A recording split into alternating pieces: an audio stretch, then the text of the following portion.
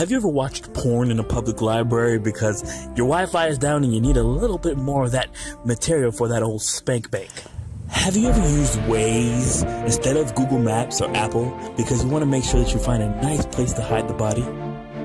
Have you ever drawn a bunch of dicks on your work tablet and CC'd it to all the people at the office so you can quit your job and be a beach bum for the remainder of your life? You will. And At&T will be the company that makes it possible.